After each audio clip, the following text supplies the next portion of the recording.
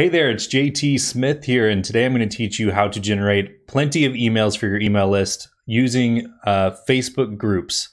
And to do this, we're going to use a tool called groupleads. You can find it in the description, and basically that tool will pull the leads as people are signing up for your Facebook group and automatically put it in a Google Sheet or into your email marketing platform. Actually, it'll do both if you set it up correctly. Basically, we don't need to use our browser today because this is a pretty simple explanation. I'm going to give you the overview, and then I might do a video later on how to actually go in and set up the group and use group leads. But I think most of these things are pretty self-explanatory these days on how to do. So let's just start from the top. First of all, you're going to need a Facebook group. And actually, that's going to be the first step you take. But before that, you're going to need to think of a niche to be in. You might already have a niche that you're in. So I chose a topic, and then using that topic, I created a group that the title was Topic Memes. And so you don't have to do a meme group if you don't want to. You can come up with another creative way for people to connect. But I've found that people who are really passionate about a topic also want to see all of the most clever memes and humor about that topic. It's a very easy way to get people to sign up for that group. Now, one thing you can do is set the group to public. That way, when someone posts something or shares something or likes something in the group, it can be discovered by their friends and family. Now, you don't have to do that. It's just easier to get organic growth when you do that. And then you can also set it to requires admin approval so that even though your group is public and people can find it and see all the content, people can't comment or post their own things in the group until they sign up. And a lot of people will want to comment on your posts because they are in that niche themselves. And memes are often controversial or something that makes people want to comment. So that's basically the concept behind what kind of group you should set up.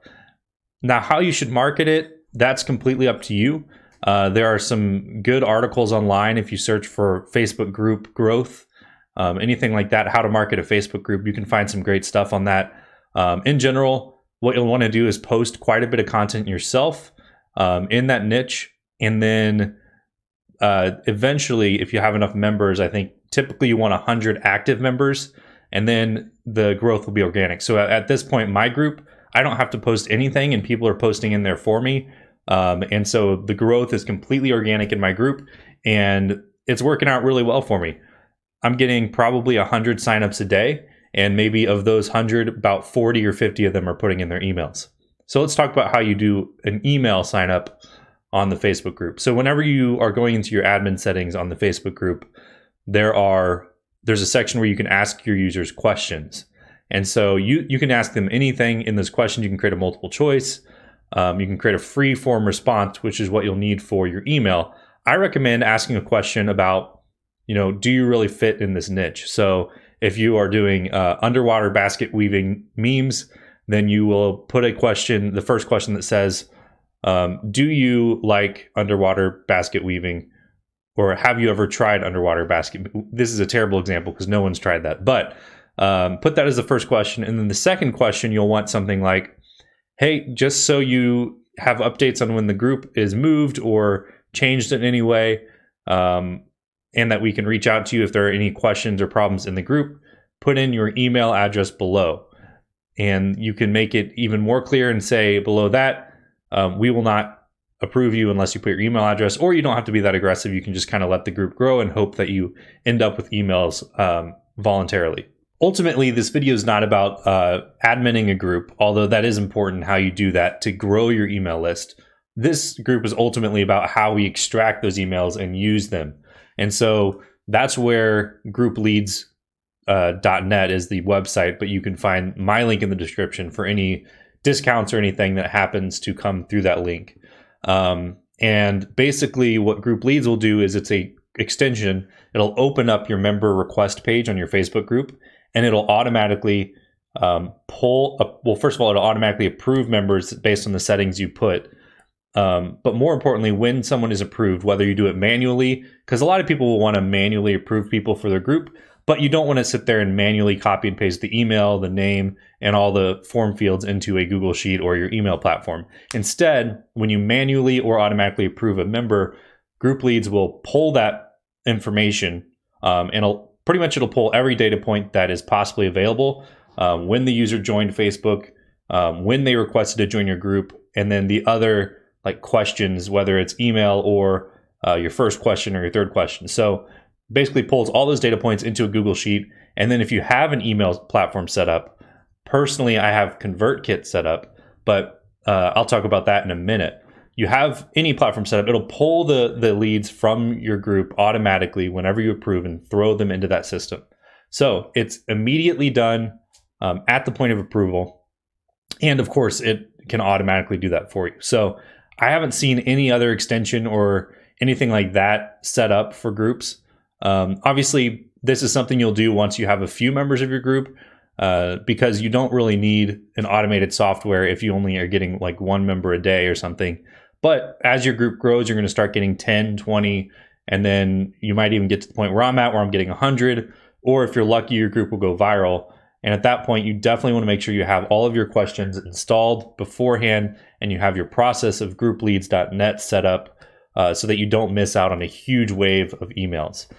So that's what I recommend. That's how you do it. Now, what do you do with those emails? So most people will get angry at you if you just start spamming them like ads and stuff like that. So what I recommend is just pulling a couple of the best posts from the group, maybe old posts that the people who are new won't discover because they're new. So pull some of the old stuff and then email that to people and say, hey, this is old, you probably missed it, but I think you'll enjoy this content. And thank you for subscribing. And then you can throw in some links or some monetization below that if you want.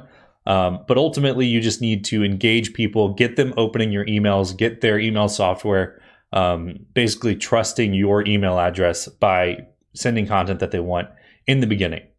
And so I use ConvertKit for this because it's very easy to create. Basically, it's easy to create funnels and segments of users based on. You could even do it based on like if you have a group that's about a kind of broader topic like arts and crafts or like Etsy users, then you can create like one of your questions can be, what kind of crafts are you doing? Are you creating clothing? Are you creating wooden trinkets? What are you doing? And so based on that information, you can segment them automatically in ConvertKit, so you can send them through slightly different funnels or insert dynamically content that is more relevant to that user. And that'll help your email list if you have that sort of specification. My group, honestly, it doesn't have that specification. It's all about one very specific topic. And so I just have everybody go into my main list. But depending on what emails those people open or what links those people click in my emails, I can then funnel them into different pathways. And basically, let me tell you the numbers. I'm getting like I said, 40 to 50 emails a day at the moment. It might slow down in the future. It might speed up, but right now it's pretty fast. The emails are pouring in. And so my list is up to about 2,000 right now on ConvertKit of people who are interested in one specific topic. And therefore I know exactly what I can send them to monetize the list with affiliate links or, links to my own content that then they can pursue and grow and all that stuff. So hopefully this is a topic that is interesting to you. And if so, leave a like on the video if you enjoyed, and more importantly, subscribe if you want more content like this. Have a nice day.